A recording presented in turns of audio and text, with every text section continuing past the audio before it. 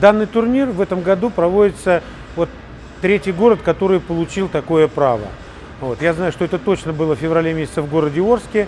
До этого еще был где-то турнир, по-моему, в Великом Новгороде. И вот город Мирный получил такое право вот именно в рамках того соглашения. И плюс для того, чтобы охватить все-таки восточный регион, развитие хоккея, именно Мирнинский район, потому что у нас сегодня в Якутии считается как бы самый развитый в этом отношении, потому что у нас сегодня 2 ледовых дворца, которые имеют искусственный лед, плюс ледовый дворец, который в поселке Айхал закрытый. И вот в том году мы открыли еще крытую хоккейную коробку в поселке Чернышевский. Вот, и чтобы вот именно хоккей детский получил развитие в нашем районе, ну и естественно в Якутии, вот такой турнир проводится на территории города Мирного.